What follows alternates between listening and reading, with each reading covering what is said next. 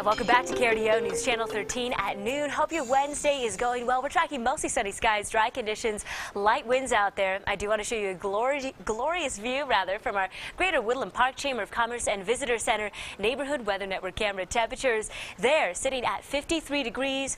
The mountains are just magnificent. Blue skies all around. This afternoon we'll deal with a bit of a mixture of clouds and sun, but more sunshine than those clouds, if that makes any sense. Temperatures out there ranging in the 50s and 60s along the I-25 corridor, and as we push east toward Kansas as temperatures start to warm, 62 for Lamar, 60 for La Junta, and we are tracking the mid-60s for Springfield. In the mountains and the mountain valleys this afternoon, current temperatures sitting in the 30s all the way through the 50s.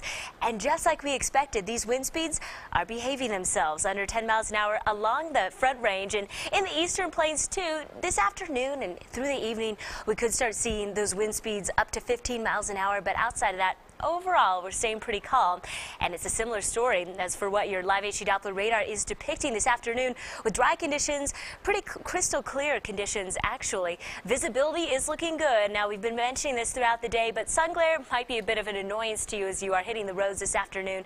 Just be aware of that. As for your skycast, indicating some clouds west of the I-25 corridor, but really shouldn't impact all of that sunshine that we're dealing with. Today is the day for getting outdoors, people, just because we are tracking a change on the way with the potential for some showers in the mountain locations starting Thursday evening and then lingering throughout Friday and impacting the lower terrain. Now, because these conditions have been so warm and the storm isn't overly cold, I don't expect these roads to really be hazardous for you on your Friday. But of course, we'll be tracking it all very carefully, and we'll let you know if anything changes. Lows overnight tonight dipping down to the 30s along the I-25 corridor, lower 20s for Alamosa, tracking some of the teens for the higher terrain, and also looking at the mid to upper 30s for the southeastern plains.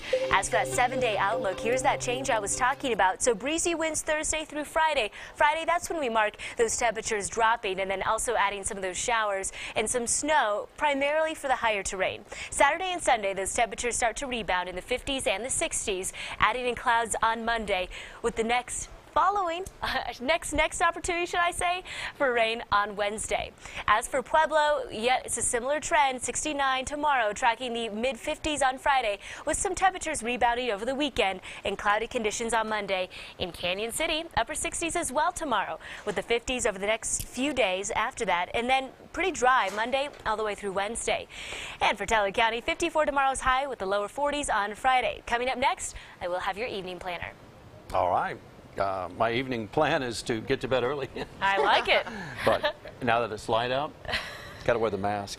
Oh, I busted out my mask last night for the first time too. It helps. Brittany, are you? I don't have one. Am I the only one? Trio. Come on. What's wrong with me? That's a problem. Gift idea. Sleep anytime, anywhere, daylight. Oh, well. Talent, my friends. Thanks, Abby. Yep. R&B singer Angie Stone